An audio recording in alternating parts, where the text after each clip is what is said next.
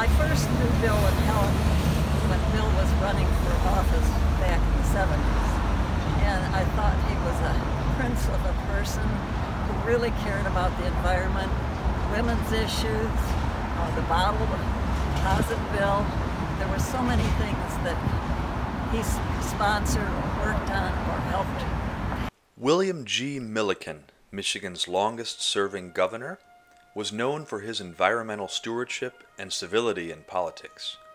During his tenure in office, from 1969 until 1983, Milliken lent critical support for Michigan's beverage container deposit law, expanded state funding for recreation and parks programs in Detroit, and signed the state's landmark Environmental Protection Act, as well as laws to protect sand dunes, control hazardous waste, and promote recycling.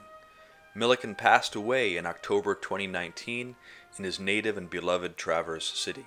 He was preceded by his wife Helen, herself a champion of environmental stewardship and the women's rights movement. A memorial service in celebration of Governor Milliken will be held on August 6 at the Interlochen Center for the Arts.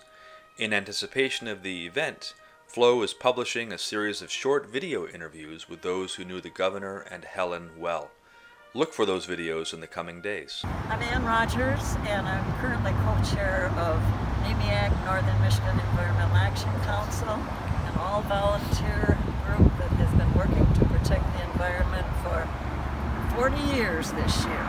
The most fond memory I have of Helen was back in the late 90s when NEMIAC was working to stop the building of a bridge at the Hartman-Hammond connection that would have destroyed wetlands, a beautiful evergreen forest, would have destroyed habitat for wildlife, and was really a bad idea. It wasn't even needed.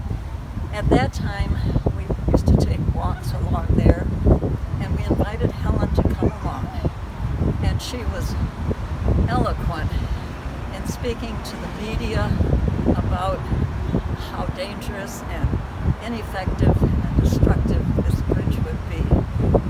She was not only eloquent in her speaking, but she followed through with many comments to the media as we were fighting this bridge, and it got shut down. So things have changed so much so that the almighty dollar, it seems to be more important than the things that give us life, like our fresh water and our air and our good soils.